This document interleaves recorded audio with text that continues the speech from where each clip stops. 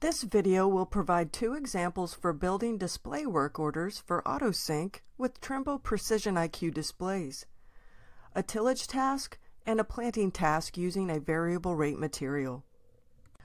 Log into Trimble Ag Software and then click the Work Orders tile. For the tillage task example, click the Add button in the upper right corner, select Trimble Display Work Order, then select Tillage from the choices.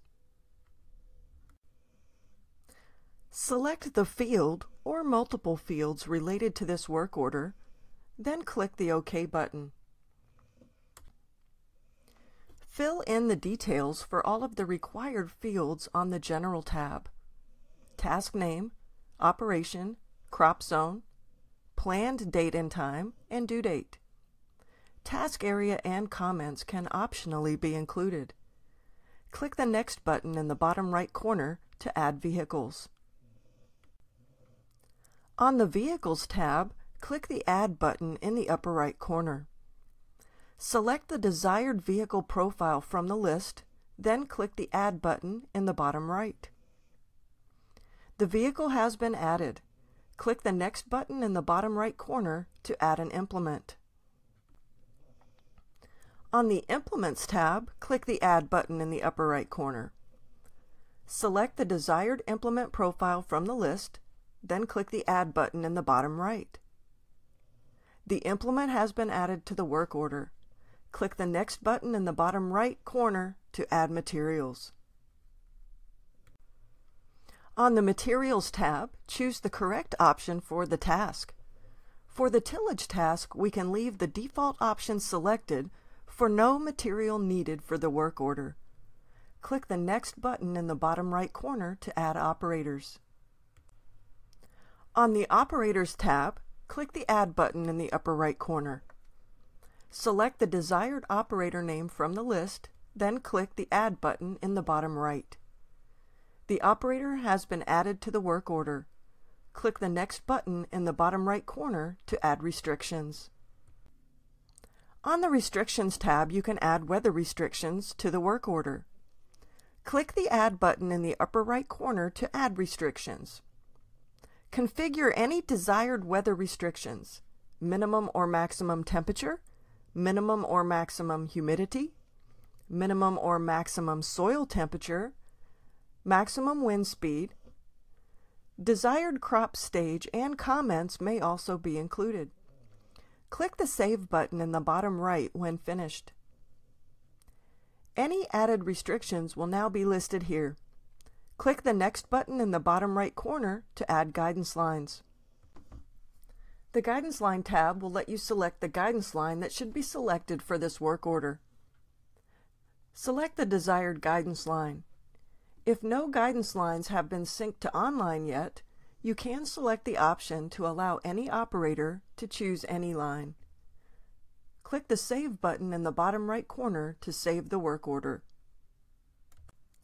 The tillage work order we have saved is now listed on the Work Orders screen and ready to sync to our connected PIQ displays. The Options button on the far right edge provides actions for saved work orders. We can edit or delete the tillage task that we have just saved. Let's click the Add button to add another work order. Our next work order will be a planting task with a variable rate prescription attached.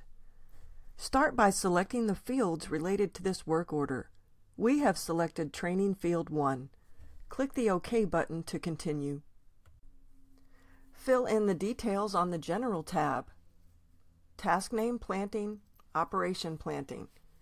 Click the Next button in the bottom right corner to add vehicles. Click the Add button to add a vehicle. Select the desired vehicle profile, then click Add. Click the Next button in the bottom right corner to add an implement. On the Implements tab, click Add. For this work order, we will select the option to allow operator to choose any implement. Click the Add button. The Implement tab now indicates that any implement that matches this operation can be used. click the next button to add materials.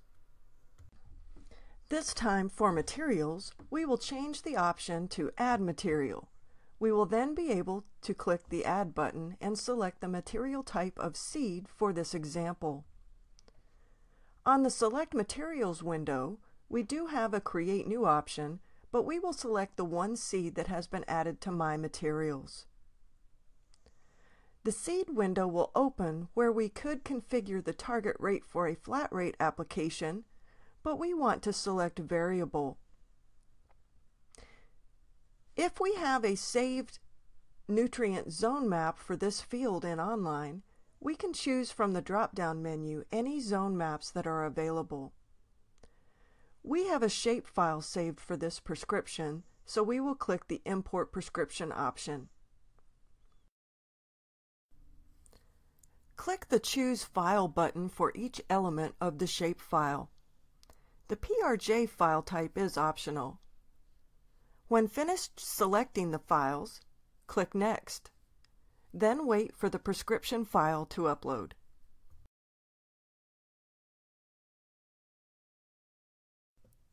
In the Settings window, the rate column has been selected, but we need to select kiloseeds for the units.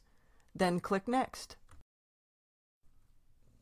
On the prescription window that appears, the zone map is previewed for us. We need to enter the lead time and off prescription behavior, and then click OK to save the prescription.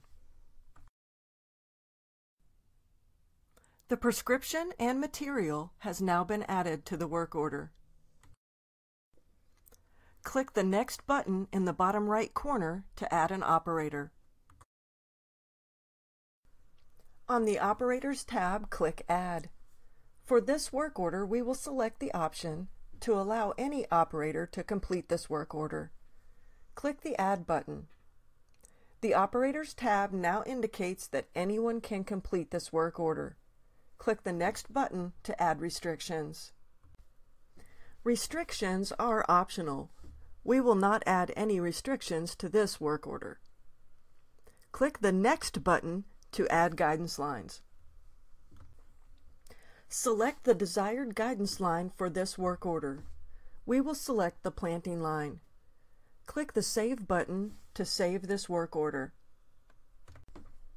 The new planting work order is now available on the work orders screen. Notice that the options for this work order also includes the ability to download the prescription file if we need to save a copy of the shapefile that is attached for any reason. We have now seen two examples for building work orders in Online. With this foundational knowledge, you can begin building work orders for your connected Precision IQ displays.